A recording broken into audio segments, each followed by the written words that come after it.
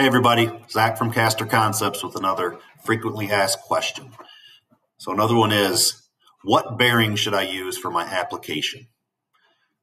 That all depends on your application. So the way I'd look at it is if you have shock loading or side loading, you would go with a tapered bearing.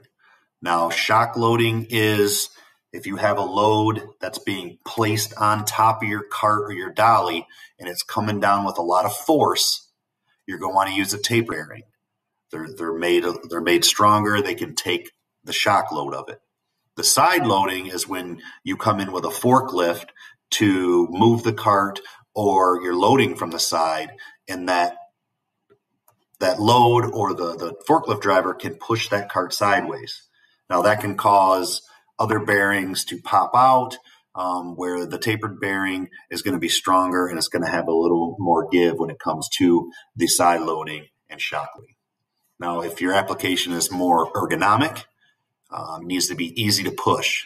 If you have push forces you need to meet, you're going to want to look at going with ball bearings, a sealed ball bearing. That's going to be something that will make that wheel spin smoother and make the load easier to push. So hope that helps you. Thank you.